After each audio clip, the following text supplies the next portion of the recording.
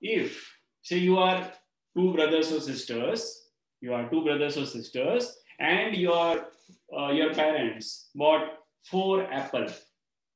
Okay, 4 apples. That means both of you will get how many apples? 2. Will there be any apple left? No. What if they bought 5 apples? And what if they bring 5 apples and you cannot cut the apple? Then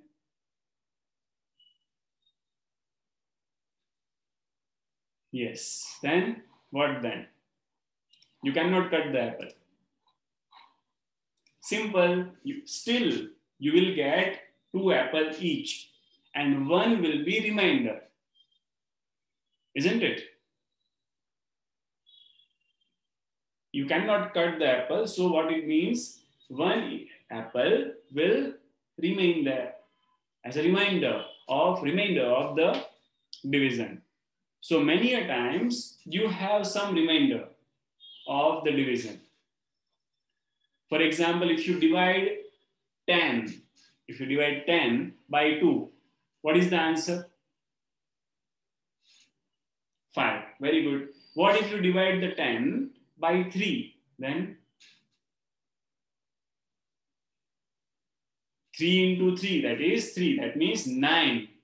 9. Okay, up to 9 is 5, but then 1 is remainder. Isn't it? You got that or no? All of you, see. You have 10. If you divide 10 by 2, the answer is 5. And 0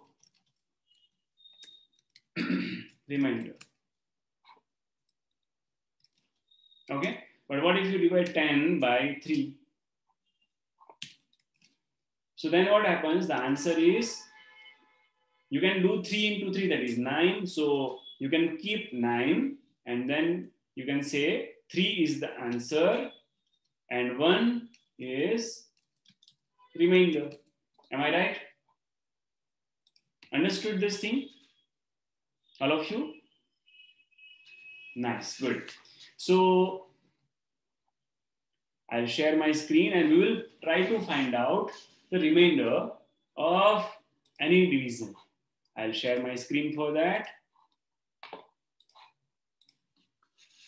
So here you see that there is a command. In the math, you have this remainder command. Remainder command. And you can write that here. So here I'll run and 64 by 10. So remainder is 4. It will not show the answer of the division, remember. It will show you the remainder, that is 4. Okay?